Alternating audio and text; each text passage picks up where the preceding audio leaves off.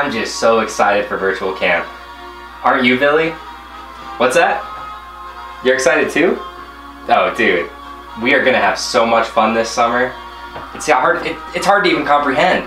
I mean, it's gonna be the craziest thing ever, right? It's like, it's just crazy.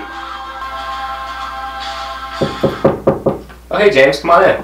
Hey kid, I just wanted to let you know I just finished folding your laundry, doing your dishes, and cleaning the camp vans. Oh, thanks so much, James. Like, seriously, I don't even know what Maria and I would do without you, man. You're just a lifesaver. Dude, it's no problem. Is there anything else you need me to do? I mean, now that you mention it, the house could definitely use a fresh coat of paint, especially in the kitchen. And we also would love to have some prime rib tonight. And I know that's kind of a lot to ask, but if you're up for the challenge, I mean, we would be more than thankful. Yeah, dude, I would love to. All right, see you later, James. See you later, man. Take it easy. Man, Billy, I don't know what Maria and I would do without James here. I mean, he's just always doing stuff for us, you know what I mean? And granted, I mean, it's stuff we need to have happen, but it's just, the guy's incredible. You know, I wish there was just some way to say thank you. You know, it's like everything's online nowadays. There's no way to put anything in the mail or anything like that. I don't even know if the mailman still exists. Hey guys, the mailman's here. Oh, hold on a second. We still get mail? Billy, you know what this means, right? No, Cade. I don't know what this means. Please tell me. I can write James a letter, a personal letter that will actually have meaning and value. Not some fake post on Facebook or Instagram. Something that's real and tangible that he can hold and read and actually have significance and cherish for the rest of his life. Billy, this changes everything. 2 hours later. Alright, so I realized the first 4 things that you're going to need to write a letter are a pen, paper, an envelope, and a stamp. And then you're going to have to figure out what you want to say. When writing a letter, you will need to address it to the subject. In this case, the subject is James. So I'll say, Dear James. Since this is a more formal letter, I'll then put a comma after James. The next part of the letter will be the main paragraph, the body. And that will take up, hopefully, a few lines. In this part, I'll say whatever it is I want to say to James. I'll let him know how much he means to me. And I'll say thank you for all the work he's been doing. Since this is a more formal letter, we'll want to end it the right way. So, we'll say, Sincerely, your friend, comma, Cade. So, now we have the starting, Dear James, the subject, comma, then the body of the paragraph, and then we'll write, Sincerely, your friend, comma, Cade. And that's how we're going to end it.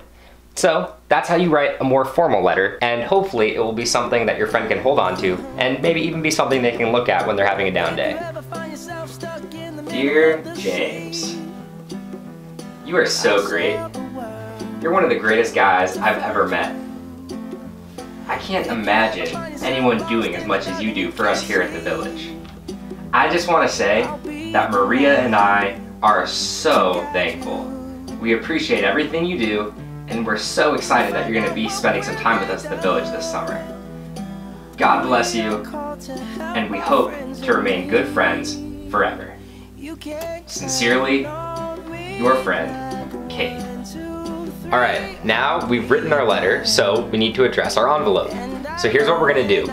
The return address is your address, and that always goes in the top left corner of the envelope.